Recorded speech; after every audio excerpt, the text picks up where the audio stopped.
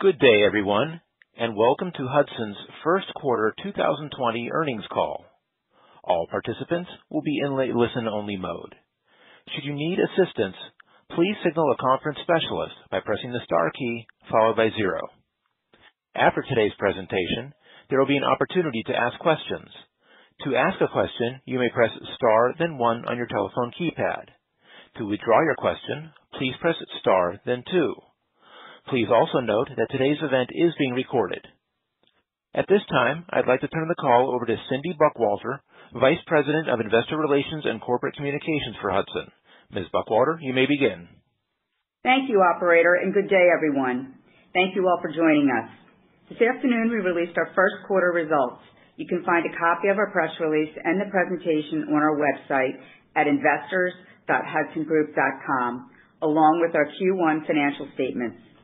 On today's call, we have Roger Fordyce, our CEO, and Adrian Bartella, our CFO.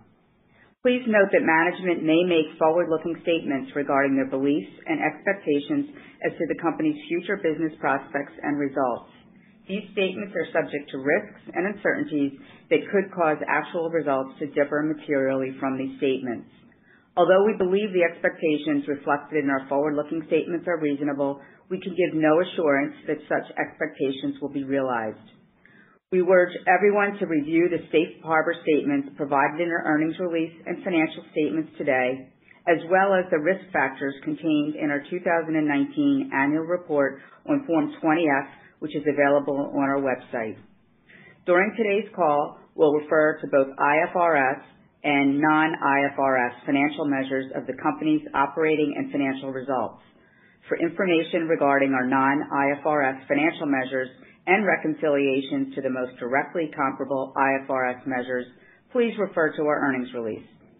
And with that, I'll turn the call over to Roger. Thank you, Cindy, and good afternoon, everyone. Thank you all for joining us to review our first quarter 2020 results. I want to begin my remarks today by acknowledging how much has changed in the world since we last spoke back in March. When the COVID-19 pandemic first began, we could never have imagined the unprecedented impact that it would have on the global economy, world travel, and on so many businesses, including ours. Our thoughts go out to everyone who has been impacted as a result of this virus, including our team members, customers, partners, vendors, and landlords, all who have endured significant hardship but have remained strong in the face of adversity. Looking back at the first quarter, we started off on a positive growth trend in the first few weeks of January, despite the closure of our New Orleans operation in November of last year. However, passenger traffic and sales started to decrease later in the month as COVID-19 began to impact inbound passenger traffic from Asia and continued to decline further as the virus spread globally in March. Following the World Health Organization's declaration of a global pandemic, the TSA passenger throughput soon reflected a volume reduction of about 90% by late March.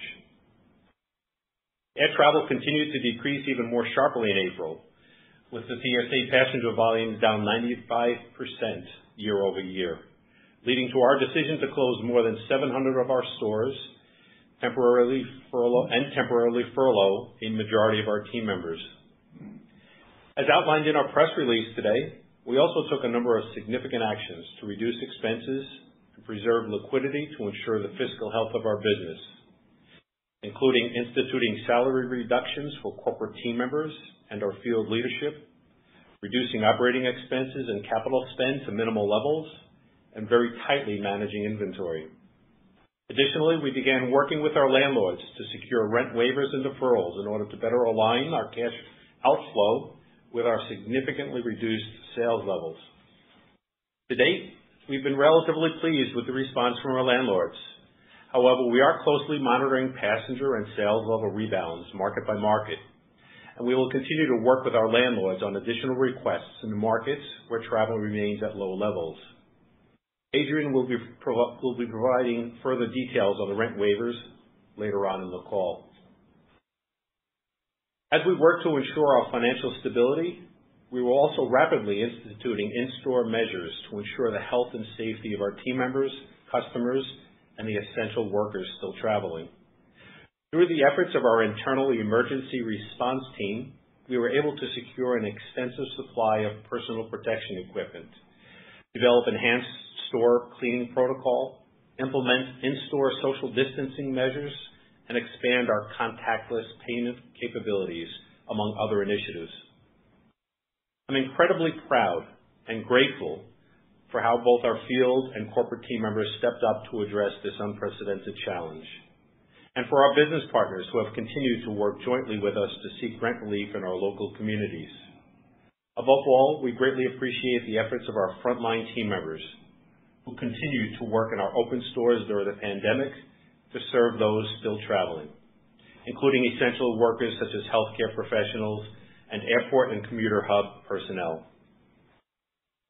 Looking ahead to where we stand today, we have slowly begun to reopen stores as passenger volumes have gradually been increasing. The decision to reopen our stores and bring back a number of our furloughed team members has been in close alignment with our landlord partners and the lifting of stay-at-home measures. In doing so, we have taken extraordinary steps to ensure our stores are supplied with ample personal protection equipment and that enhanced health and safety measures are in place as we begin to welcome back our team members and customers. As of this past Monday, we have reopened over 100 stores, with plans for additional reopenings each week at an accelerated pace. While this is a difficult process, our rebuilding efforts have benefited from our ability to keep our operations open during the pandemic, although at a reduced capacity. Due in part to the effort of our team members still working, we are able to reopen locations more quickly in comparison to our competitors. We expect that traveling trends will be different at every location, and so we will continue to do pilot tests of store openings before resuming full operations in a location. Our travel convenience stores have been the first to reopen. However, even now we're starting to open specialty retail stores as well. We are also beginning to slowly reopen our duty-free stores in alignment with the gradual but steady increase in international flights, although we do expect this to be the last part of our business to return, given the ongoing restrictions in international travel. And our expectation is that leisure travel will pick up much more quickly than business travel. While we are pleased to see that passenger volume levels are gradually increasing from the record low numbers experienced in April, we are still witnessing passenger volumes through the second week of June that are approximately 85% below last year, making business conditions extremely challenging.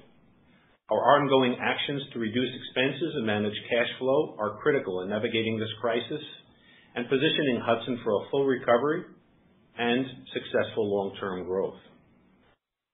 Despite these headwinds, we are confident in the resiliency of the travel retail business as we've seen in the past, and we remain focused on our strategic imperative to become the all-encompassing travel partner and grow our four key pillars: travel convenience, specialty, duty-free, and food and beverage.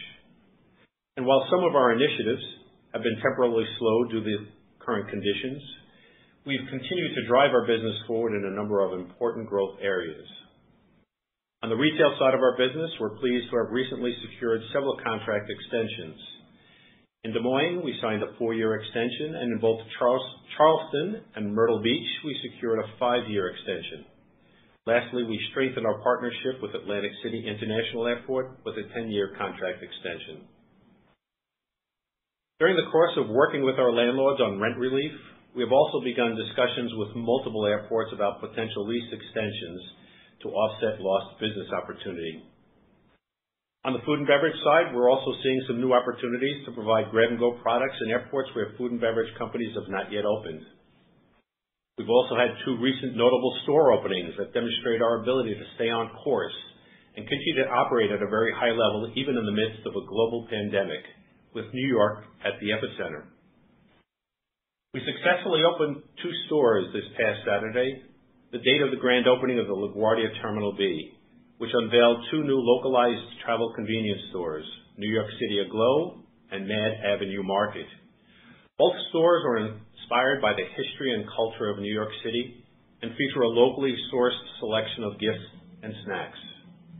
Mad Avenue Market also features self-checkout capabilities. We're very proud of our teams who worked under extreme conditions to meet the opening deadline. Moving to digital initiatives, we've continued to adapt our business model to adjust to the behavioral change in travelers as the result of COVID-19. Last week, we announced our first venture into automated retailing with the introduction of our personal protection equipment vending machines to 27 airports across North America starting at the end of June. The vending machines will be located in pre-security locations and will be stocked with a proprietary line of essential PPE products, thermometers, ultraviolet light sanitizing products, providing an opportunity to create a 24/7 retailing experience. The same product line, which will be marketed under Hudson's Traveler's Best brand, will also be offered in all of our travel convenience stores within our Travel Safe, Travel Well displays. Additionally, to continue to adapt to the heightened expectations for contactless shopping environments, we've enhanced tap-to-pay capabilities in all of our stores. We've added self-scanning capabilities and are continuing to actively pursue a greater digital presence in our stores, including expanding our self-checkout capabilities and exploring alternatives to the traditional shopping environment.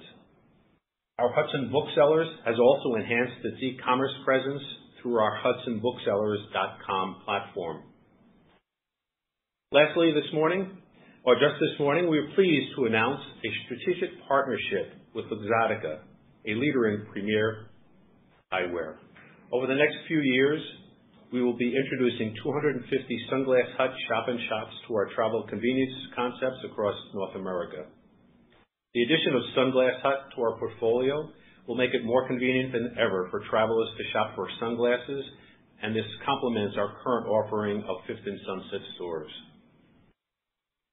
While COVID-19 has challenged the travel industry like never before, it has shown us how adaptive our business model can be. We are continuing to make decisions that are in alignment with the evolving passenger trends and will position us for long-term success. Thanks once again to our incredible support of our team members, our business partners, and our landlords. We're in the early stages of our road to recovery. We look forward to rebounding from this crisis stronger than ever, with an enhanced focus on expanding our footprint to new retailing opportunities and overall continued emphasis on adapting digital innovation into our operating model. I'll now turn it over to Adrian to review our first quarter results in more detail. Thank you, Roger. Now turning to the results for the quarter. As Roger noted, our first quarter results were significantly impacted by COVID-19 and the reduction in travel, most significant in the last 2 weeks of the quarter. Turnover in the first quarter decreased by 23.3% to $341.5 million, compared to the first quarter of 2019. Organic net sales, which is a combination of like-for-like sales and net new business, declined 24.2%. Like-for-like sales decreased 22.4% on a constant currency basis. The like-for-like sales in our duty-paid business decreased by 19.4%, while our duty-free business declined by 31.1%. Regarding the second component of organic growth, net new business, total contribution of net new business was down 1.7% in Q1. Gross margin was 62.5% compared to 63.8% in the prior year first quarter. As noted in the earnings release, 140 basis points of the decrease was due to an additional inventory allowance of $4.7 million for slow-moving and obsolete items resulting from the extended store closures. This expense decreased by 51.3% to $13.5 million, reflecting lower variable rent based on decline in sales, and rent waivers of $3.3 million received from numerous airports and commuter terminals associated with waived rent payments that were primarily due for March 2020. As Roger noted, we continue to have ongoing discussions with landlords, and the rent waivers are expected to increase significantly in the second quarter due to the timing of waivers that have been granted. Personnel expenses decreased by 15.9% to $96.7 million. The decrease was primarily due to a $7.6 million of executive separation expense recorded in the last year's first quarter, as well as the expense management actions we took towards the end of the first quarter this year in response to the COVID-19 pandemic. As a percentage of turnover, personnel expenses increased to 28.3% from 25.8% due to the lower sales levels that quickly materialized late in the first quarter. Other expenses decreased by 7% to $37.3 million, primarily driven by a reduction in variable selling expenses due to the sales decline. As a percentage of turnover, other expenses were 10.9% compared to 9% in Q1 2019. Other income, which was previously reported in other expense line, is now a separate line item. This consists of sales-related income, franchise and management fee income, and other operational income. Other income decreased by 7.4% from the first quarter of 2019. Depreciation, amortization, and impairment increased by $56 million to $144.6 million. This was primarily due to a non-cash goodwill impairment charge of $52 million, reflecting a reduction in forecasted cash flow due to the impact of the COVID-19 pandemic. Adjusted EBITDA decreased by $43.1 million year-over-year to a negative $5.4 million. Adjusted EPS attributable to equity holders of the parent was a loss of 28 cents for the first quarter. Turning to our balance sheet and cash flow. The cash flow from operating activities for the quarter was $24.9 million, compared to $111.2 million in the prior year period. The decrease in the cash flow line was driven by decline in operating performance due to COVID-19 and the timing of increased cash payments for accounts payables. The cash flow used in investing activities increased slightly to $19.4 million in the first quarter from $18.8 million in 2019, primarily due to higher capital expenditures in information technology. Our adjusted net debt, which represents total borrowings excluding lease obligations minus cash, was $315.4 million, including a $225.6 million available cash balance, and resulting in a net debt to adjusted EBITDA leverage of 1.7 times. While the net debt was higher and available cash balance lower than at year-end, we feel comfortable with the current debt and liquidity position, given our ongoing personal and other operating expense reductions, combined with the rent waivers and abatements we have received from many landlords. Additionally, as Roger noted, while still at very low levels, we are seeing travel volume gradually increase from the record lows we experienced in April.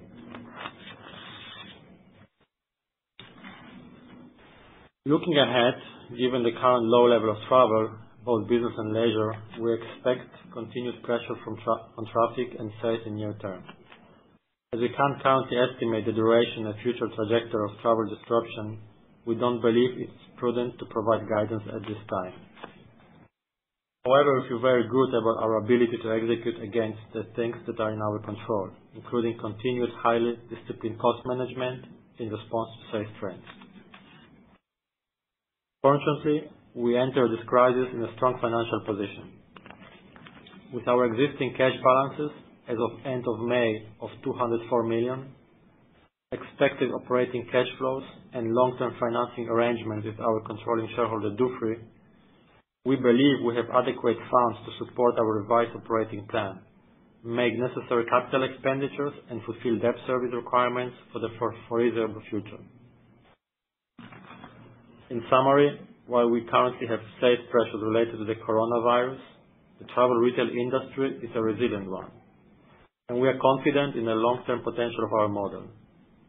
We will continue to advance our digital initiatives in line with consumer behavior trends, expand our brand partnerships, and drive the growth of our food and beverage business, all against the backdrop of strict financial discipline. I will now turn it back over to the operator and to open it up to the Q&A. We will now begin the question and answer session. To ask a question, you may press star then one on your telephone keypad. If you are using a speakerphone, please pick up your handset before pressing the keys. To withdraw your question, please press star then two. At this time, we will pause momentarily to assemble our roster.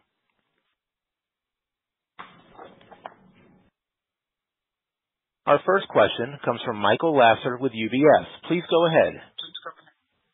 Good evening. Thanks a lot for taking my question. Roger, what level of passenger traffic in the U.S. does Hudson need to experience in order to break even? I think that's a real tough question to benchmark, primarily because, the passenger flows in every airport are a little bit different, and as you know, the structures across many of our contracts are very, very different. So it's difficult to kind of put a broad brush stroke across, a universal snapshot of that. I would tend to think that, as we near closer to 50% return, we probably near that as an average overall. But that 50% return, has to be, favorable, across the spectrum of all of our contracts in order for that to be a fair statement. So a million and are you expecting that it'll gradually build over the course of this year to that level? I think there was 500,000 people who recently passed through the TSA line, so versus 2 million a year ago. So is it reasonable to expect we'll get to 1 million by the end of this year? Again, I don't have a crystal ball, and I would be remiss in trying to forecast where I think things could end up. We are optimistic that the return continues to remain steady. If you look at the passenger flows, those TSA numbers you just mentioned, and take a look at the trends of how they have evolved since the end of March through just recently. Okay. My follow-up question is on the nature of the traffic. If more of the traffic is dominated by leisure travel versus business travel, or one of the others slower to come back, how does your spend per passenger compare in leisure travel versus business travel? And if airlines are going to be reducing the amount of food and beverage that they offer to passengers while in flight, what is the opportunity to boost spend per traveler because of that? So typically our analysis has shown that the spend between business and leisure has pretty historically on the convenience side of the business been about the same. And yes, a reduction of any food and beverage served on the planes, served in the airports, will enhance our overall spend, as is the new opportunity of the personal protection equipment we've added as well too, which is kind of a new ancillary spend, should continue to help improve our overall spend on the convenience side. And Roger, and my last question is, Roger, recognizing that it's only been a few weeks since some of these changes have been made, have you noticed a rise in spend per passenger as a result of some of this? So once again, overall, remember a good part of the stores that were closed were a lot of our specialty stores that when we look, and the duty-free stores, that when we look at a blend overall as an organization, because right now convenience stores are a big part of what's driving our business, that is not true overall. What we are seeing, though, is on the convenience side of our business, where that is driving the business right now, we are seeing an average increase in that convenience spend. Can you quantify that, Roger? Just in the convenience piece? I don't have those numbers right now to know what the latest spend on that convenience side is right now. Sorry. Okay, no problem. Thank you very much and good luck. Thank you. The next question is from Seth Sigman with Credit Suisse. Please go ahead. Hey guys, thanks for taking the question. I wanted to start a little bit with the cost structure and thinking about the decremental margins. I think we talked about 30 to 50% decremental margins for the full year previously. How should we be thinking about that for the second quarter? And just given the rent waivers and obviously stores were closed for a lot of the quarter, which I think was different than when you gave that number initially. Should we expect it to be better than you talked about previously? Hi, Seth. Here's Adrian. I think the 30 to 50% is still valid. I would expect it to be a bit better than in the first quarter, taking into account the rent waivers we have received. We expect around 30 to 50 million in rent waivers to receive around 30 to 50 million rent waivers in the second quarter, compared to the 3.3 in the first quarter. So, obviously the sales will be a bit softer than in the first quarter, so this will offset a bit the waivers. But in general terms, the 30 to 50% range is still valid. Okay, got it. And then maybe just an update on the food and beverage strategy, specifically the OHM deal not going through. Can you just remind us how you're thinking about that, what some of the options are? I think the release had talked about maybe exploring some alternative options with them. So I'm just curious how you're thinking about that. And then related, do you think on the back of COVID there will be structural changes in how consumers, shop food and beverage or interact with restaurants in the terminals? Are you rethinking at all the types of model in food and beverage that can work and maybe play to your strength? Thanks.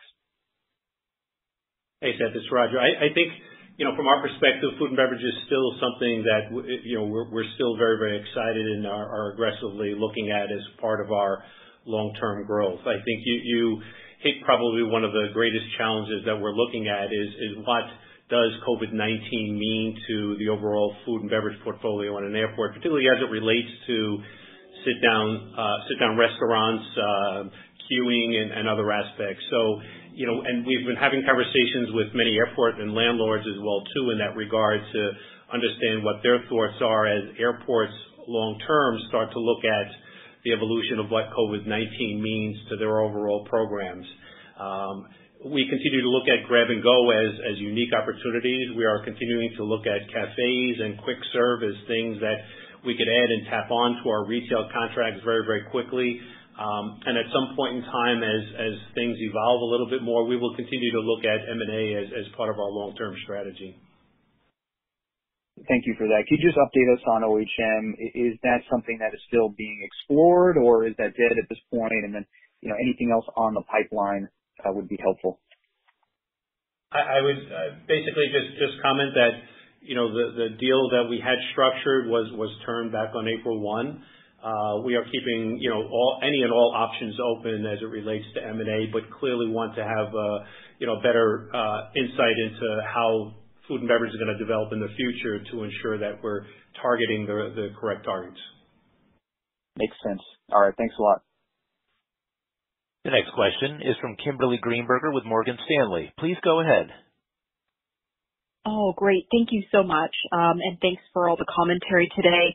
I wanted to ask, the 85%, you indicated in your press release that through the second week of June, you're seeing approximately 85% below last year levels. And I wanted to know, is that a quarter-to-date revenue number? And if not, if you could just help us understand what the quarter-to-date number is, that would be really helpful. And I think it's a little premature hi Kimberly, it's Roger. A little premature to start talking about, quarter to date. What that number reflected was where the current TSA passenger trends were running, 85% below last year.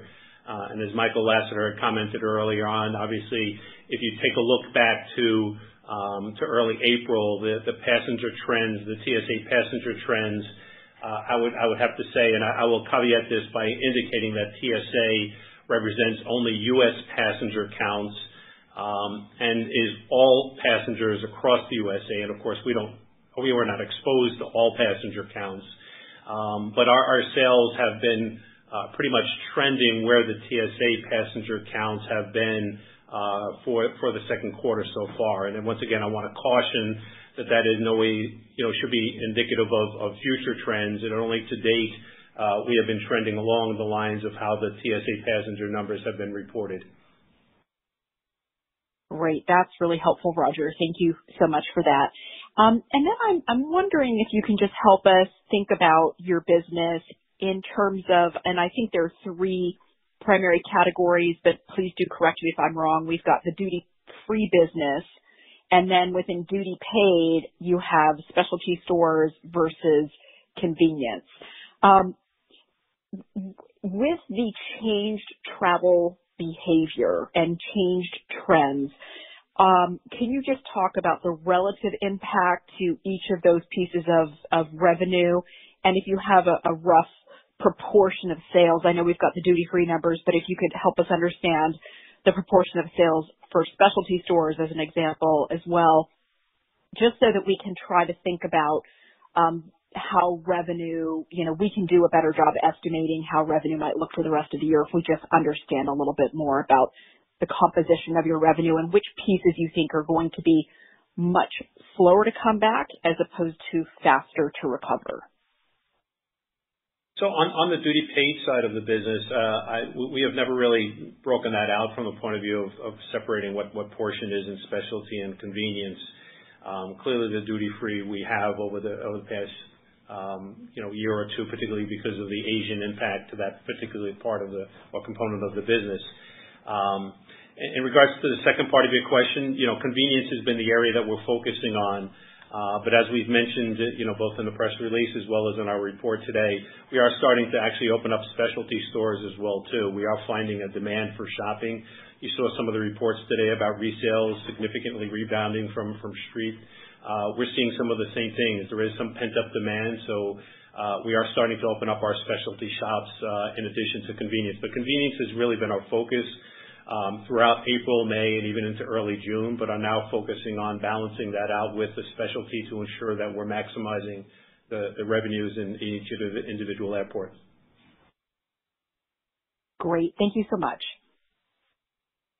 This concludes our question and answer session. I'll now turn the call back over to Ms. Buckwalter. Please go ahead. Thanks, Gary. That does conclude our call today. Just a reminder, you can find the replay of today's call on the Investor Relations section of our website. So thank you all for joining us, and enjoy the rest of your day. The conference is now concluded. Thank you for attending today's presentation. You may now disconnect.